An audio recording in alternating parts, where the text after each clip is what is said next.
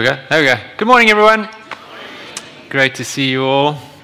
You can go ahead and turn to Mark chapter 5, the Gospel of Mark chapter 5, or click there, scroll there. Just one more thing. Reminder, on the 23rd of July, we're going to have a big faith family kind of get together on Governor's Beach.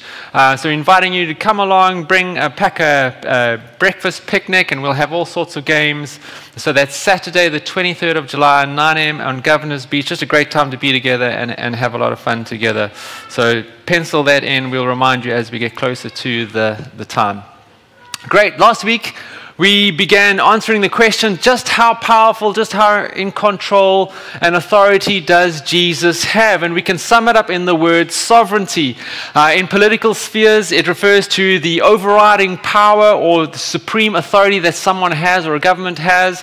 In democratic countries, apparently the power is with the people, who can be represented by various organizations and parties. Those who hold more of a totalitarian view or position, they have the sovereign power and control and authority to make decisions that can drastically affect a company, a country, or even the whole world. And so last week we looked at the sovereign power of Jesus, particularly over nature. And we said nature is not a law unto itself. It's not out of control. It's not controlled by Mother Nature, as Avatar would have you believe, but by its creator.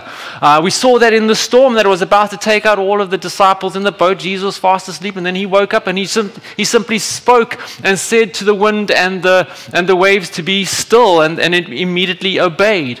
And we said that faith in the sovereignty of Jesus helps dispel our fears regarding the storms of life, and actually begins to redefine or redeem that fear into reverence and awe for Jesus. The right faith produces the right fear and results in great peace and assurance no matter the storms of life we face.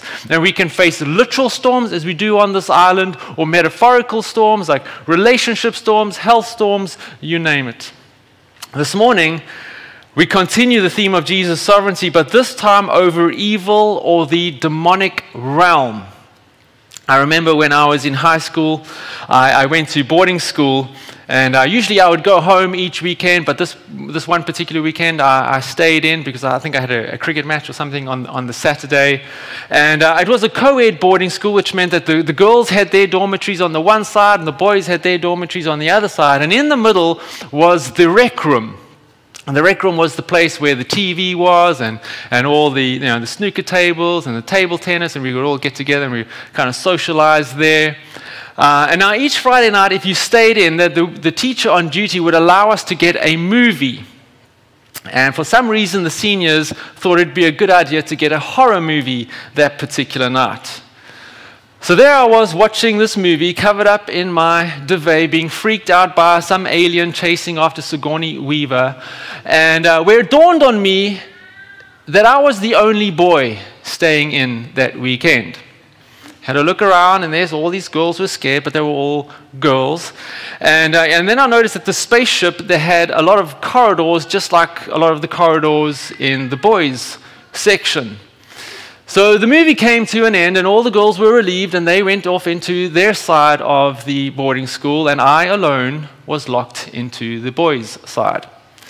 Now everything was dark. I didn't think before the movie started to switch on the lights to the corridors. Everything was dark, and this was an old boarding school, so that if the light switch was on this side of the corridor, down at the other end wouldn't be a corresponding switch.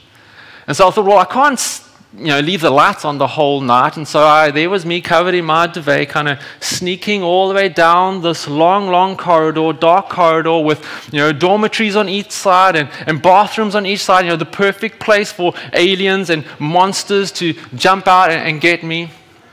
Eventually managed to get down the one long passage, turned right into the next long corridor because my dormitory was right at the end.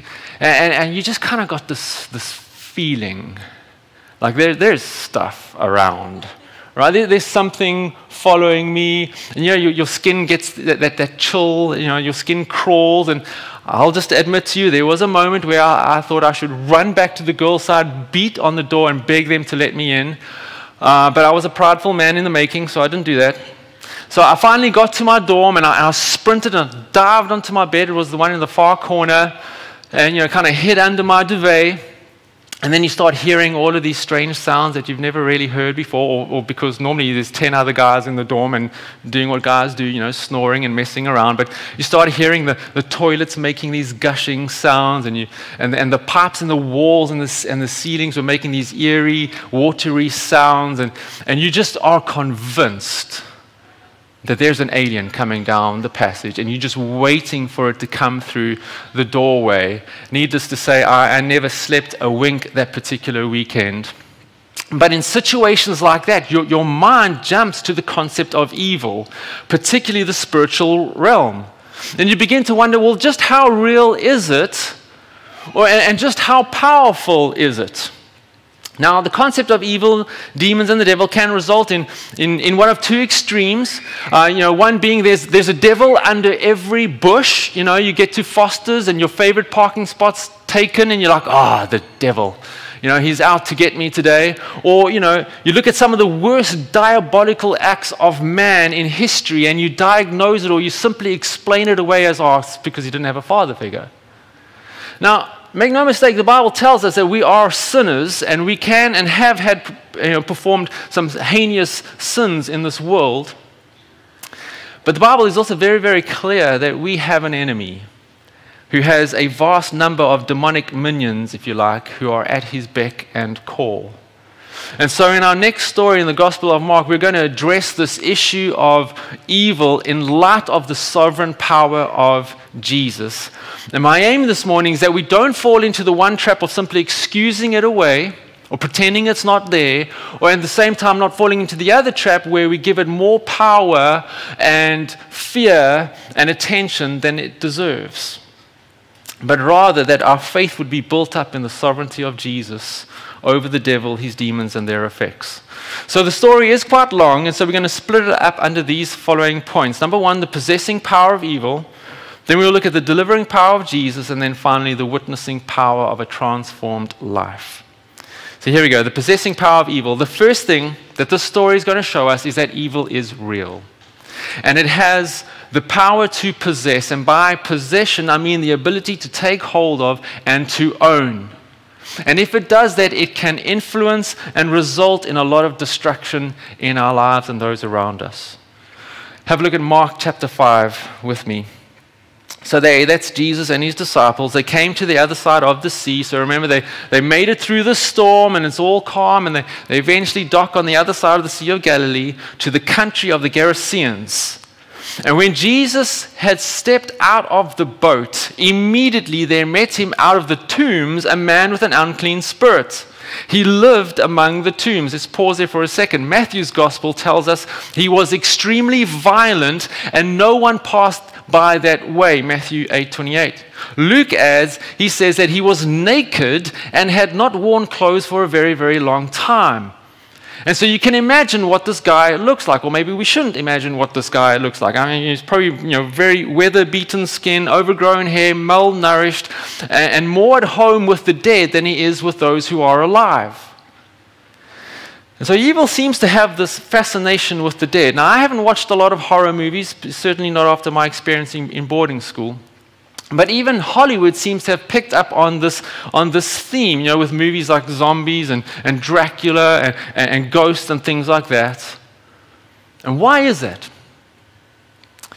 Because the fruit of all evil is death. It's the exact opposite of what Jesus came to do.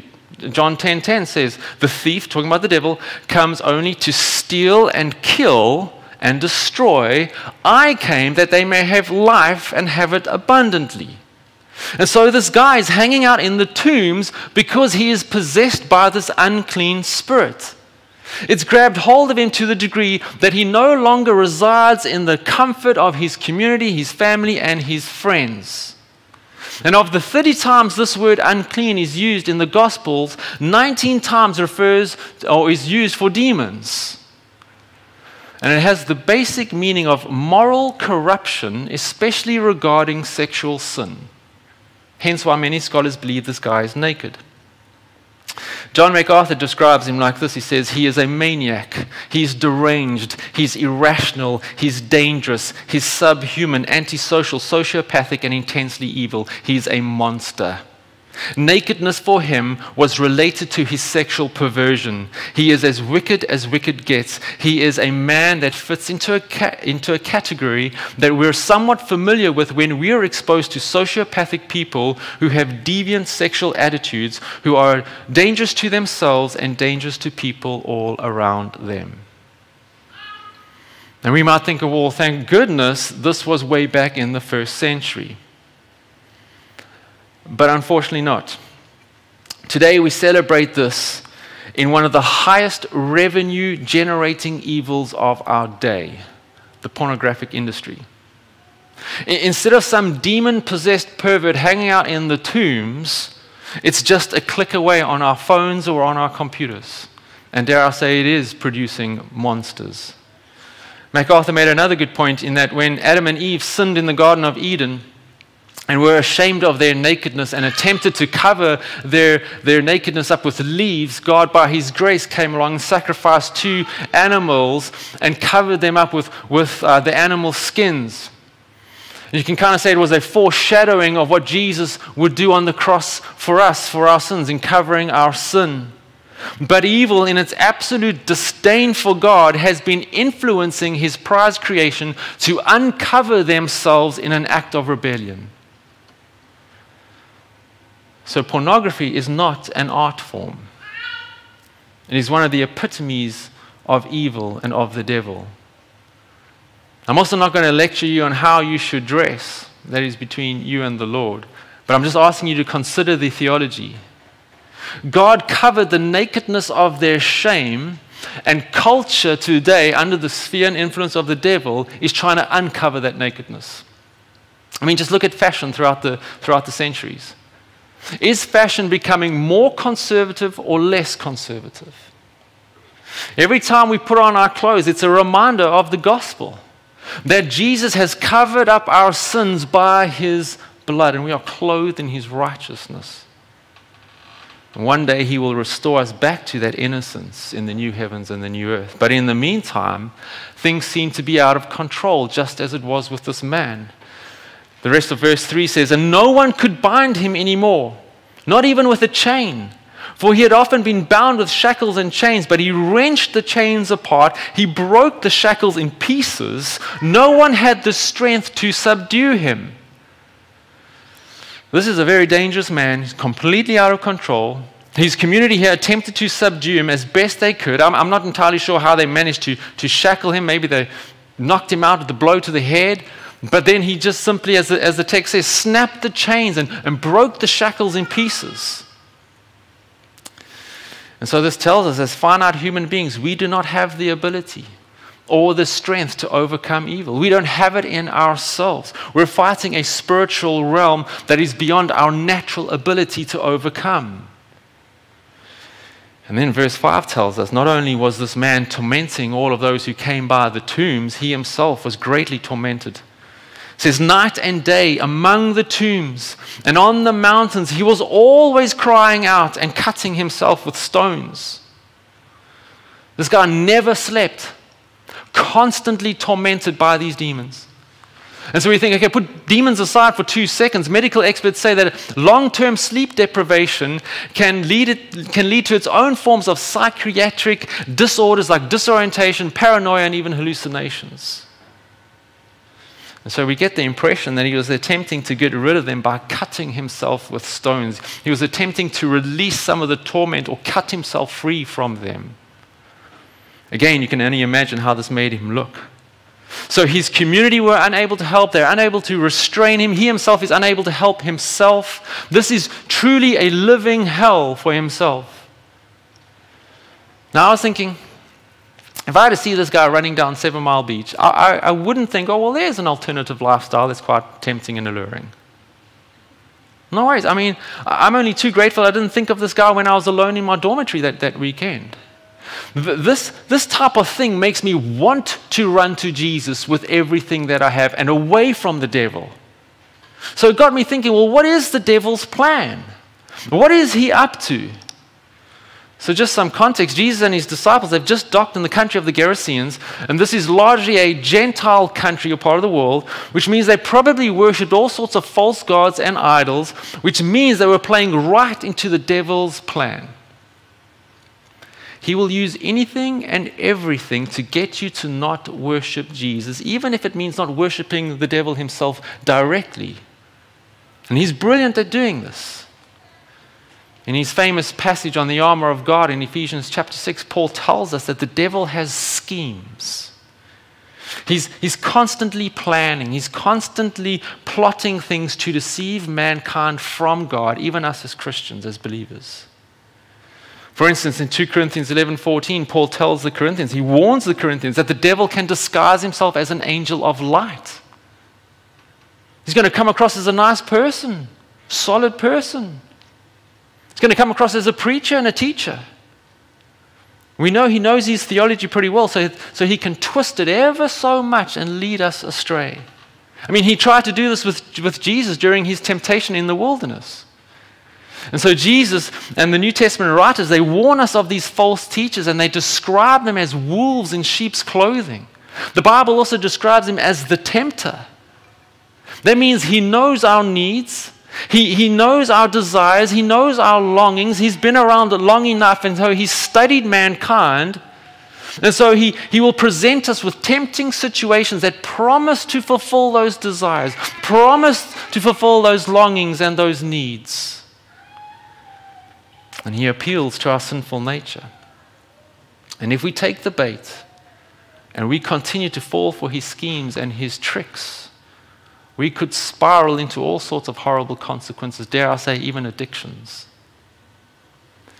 So maybe in the case of this man, he began by worshipping a false god or idol of sorts, and he opened himself up to the possession of the devil, and now that has spiraled out of control. He's not even in control of himself, his mind, his body even. So the power of the devil is real. It's alluring and it's tempting with horrible consequences. But now let's begin to move towards the hope, towards the good news. But I'll say throughout all of this, I couldn't stop thinking about the poor disciples. I mean, their nerves must be absolutely shot. You know, I imagine as they're approaching the shore, Jesus is completely fine. You know, he's like singing along, "This is the day that I've made," type of thing.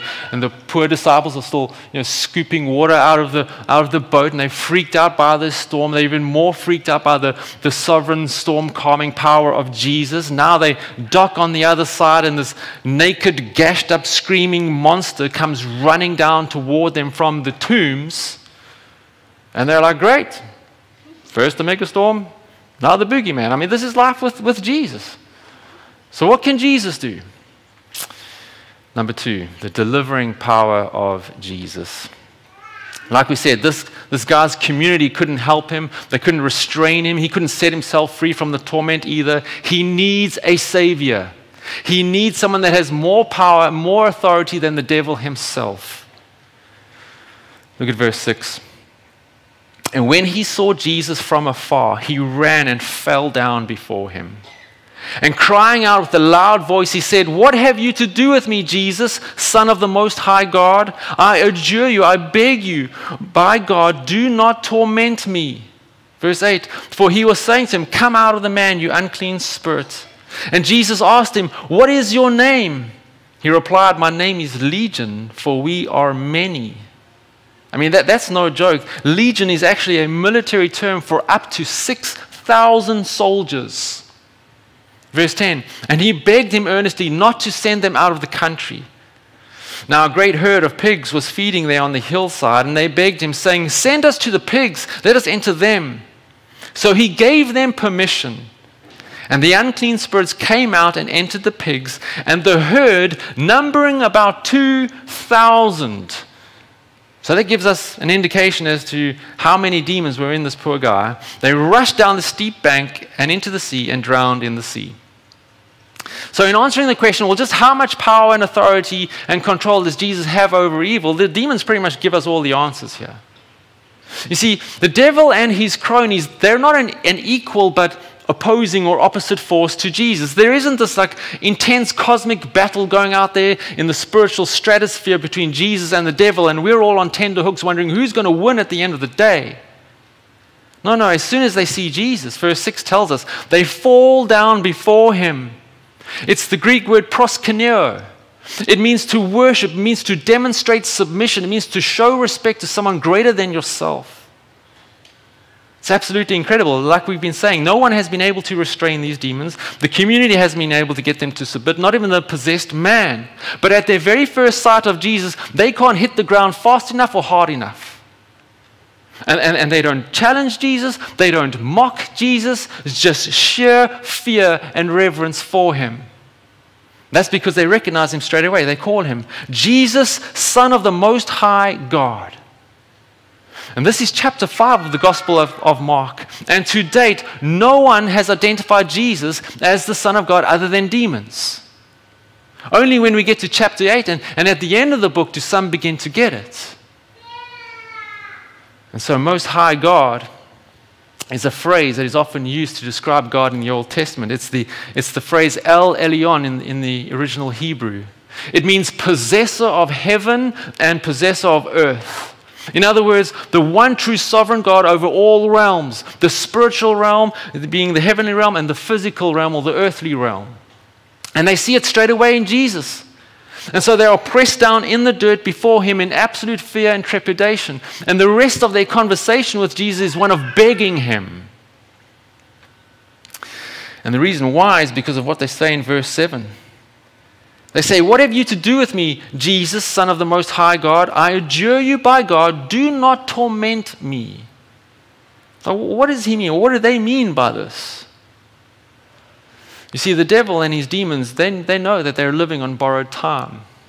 They know their ultimate fate is to be cast into hell for all eternity. Matthew's gospel tells us, says, "Have you come to torment us before the time? Before judgment day?"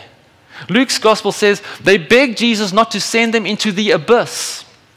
The abyss or the pit seems to be a place where demons can be sent in the interim before their final judgment and condemnation into hell.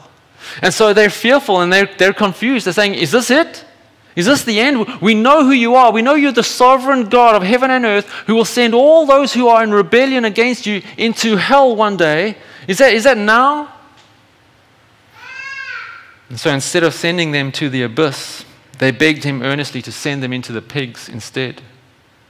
And that also tells us a lot about the sovereign delivering power of Jesus. Verse 13 says, Jesus gave them permission to do exactly that. Now, this is not the first or the last time we see Jesus giving permission or evil asking permission of Jesus. Back in the Old Testament, in the book of Job, the devil comes along to God and he asks permission to test the faithfulness or the dedication of Job to God. And God not only gives the devil permission, but he also gives boundaries as to what the devil can and can't do. And it's interesting that the devil complies to those boundaries. He's bound by the sovereign overruling power of God. Then in the New Testament, Jesus says to Peter that the devil has asked if he can sift him like wheat. Luke 22, look at this. "Simon, Simon," or Peter, Peter, "behold, Satan demanded," or other translations say ask, "to have you that he might sift you like wheat." So you said no, Jesus, right? Because that's just a freaky thing. Jesus says, verse 32, "But I have prayed for you, that your faith may not fail." Most likely referring to the time when Peter would deny Jesus 3 times. But look at this. "And when you have turned again, strengthen your brothers." Not if you turn again, but when you turn again. Jesus knows Peter's faith will not ultimately fail. How does he know that? Because as the sovereign, all-powerful God, he is the one praying for Peter. He's mediating for Peter. And after his resurrection, he personally comes along and he restores Peter. This is wonderfully comforting news for us, Sunrise. Jesus has absolute sovereign power over evil. Other than our salvation, this was Jesus' mission. Look at this, 1 John 3:8. The reason the Son of God appeared was to destroy the works of the devil. Those works referred to his ability to have a hold over us, or to possess us, or to have influence and power. And so as born-again Christians who have now been translated out of the kingdom of darkness and into Jesus' kingdom, we cannot be possessed by the devil. As we said, possession refers to ownership. We are now in a new kingdom under a new ownership. We are possessed, if you like, by the Holy Spirit. So Paul tells us this body is the temple of the Holy Spirit.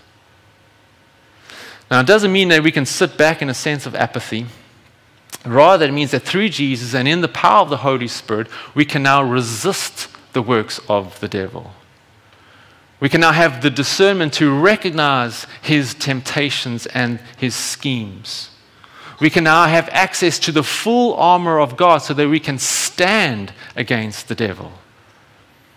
And then one day, the promise is at the return of Jesus, he will throw the devil and all of his minions into this lake of fire for all eternity. So, we rest under the sovereign protection of Jesus, and we are to be alert or vigilant under the sovereign power of Jesus. So we rest and we are to be vigilant, all under his sovereign control. But now the story is not quite finished.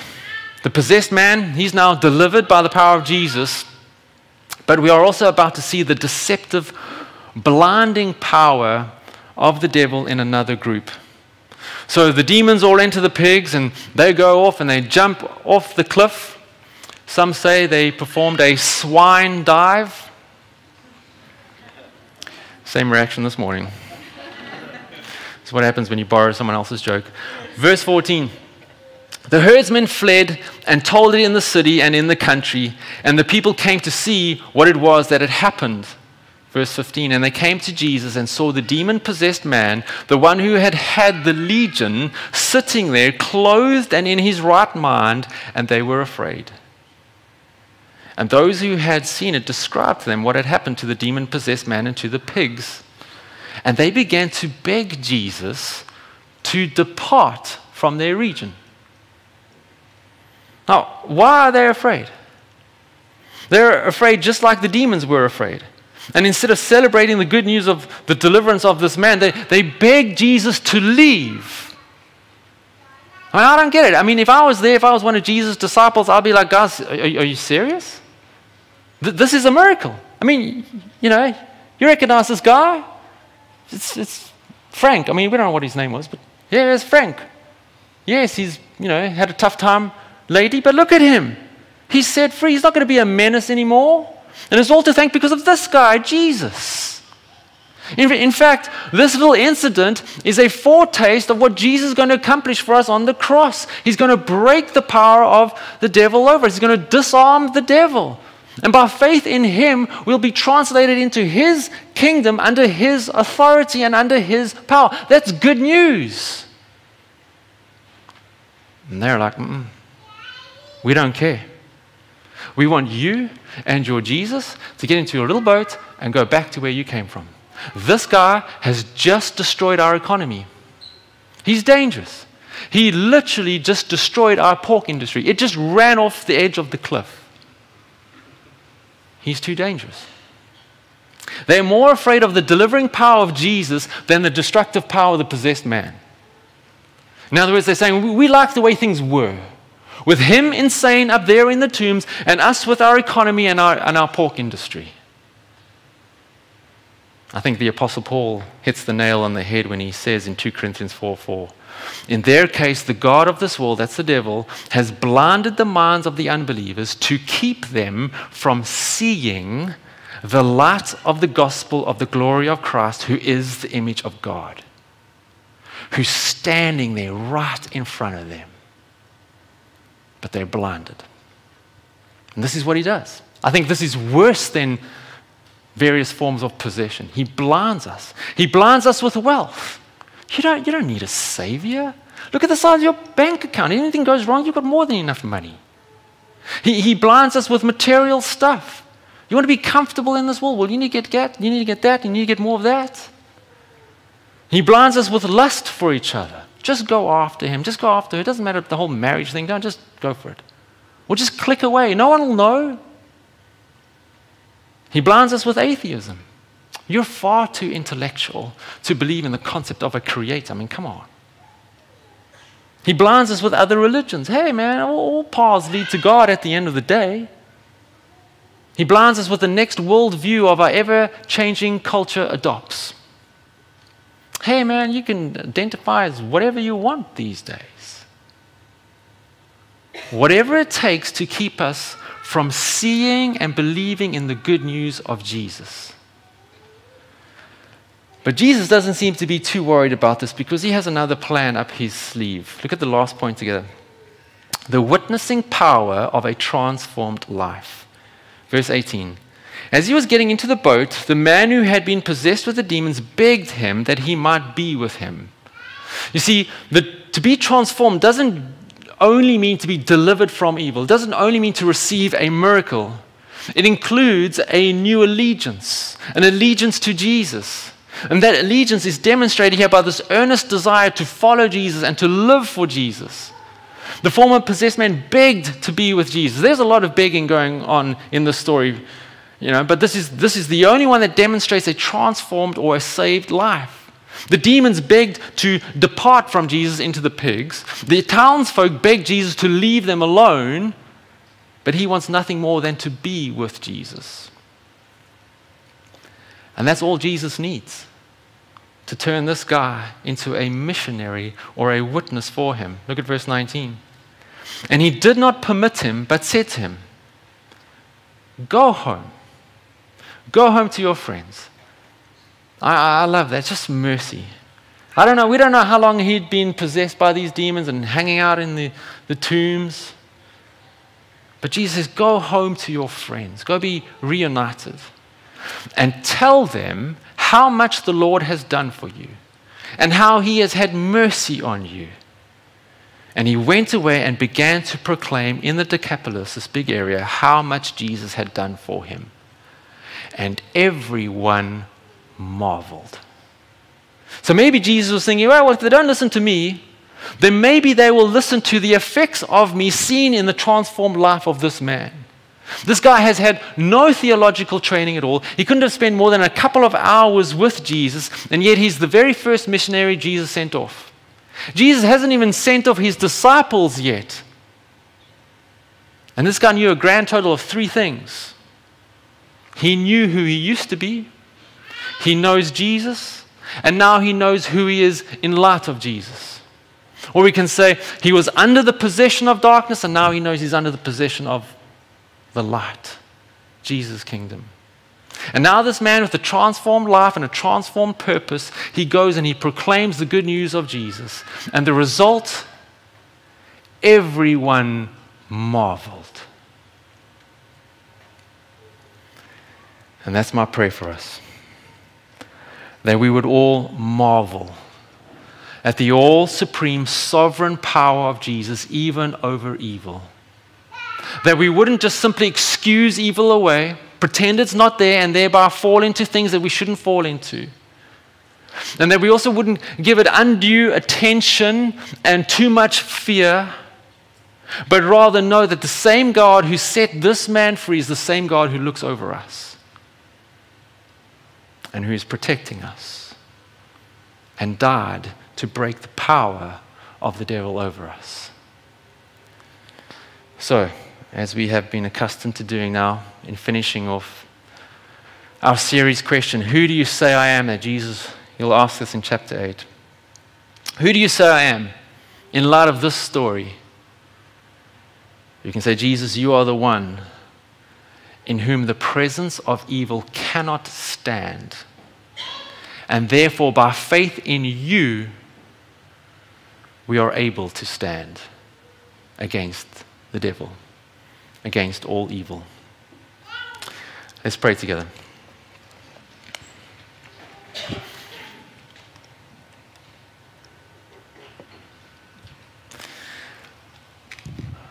I think just in this moment, why don't you pray? If there was something that the Lord showed you as we've been going through the text, won't you just bring that before him right now? Whatever it might be. An area where you think the devil has some particular hold over you, or an area where you just can't seem to beat this thing. You just keep falling into the same trap. Or you suspect that you are being deceived by someone or something. Won't you bring that before him now? Won't you ask him for discernment? Won't you ask him for his sovereign power to set you free from that? Whatever it might be.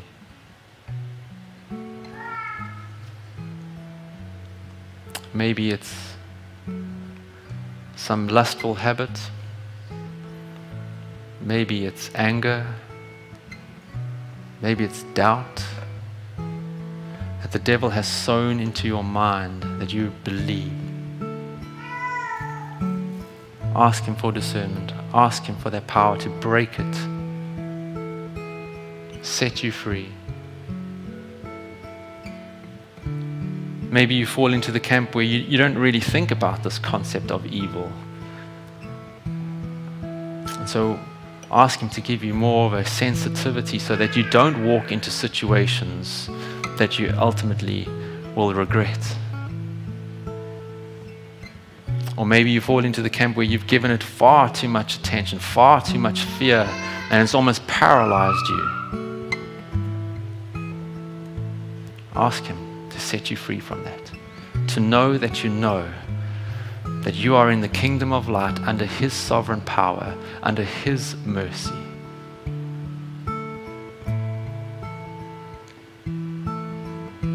Jesus, please don't let anyone leave here without knowing that they know that you are the king over their lives. You are the one who possesses them. There's someone here, Jesus, who doesn't know you as their Lord, as their Savior. Right now, would you open their spiritual eyes and their heart to see you and believe in you and be set free from their sin and the grips of the devil. Just cry out to him now in your heart, Lord, please forgive me. Please be my Lord and my Savior. Set me free. Bring me into your kingdom.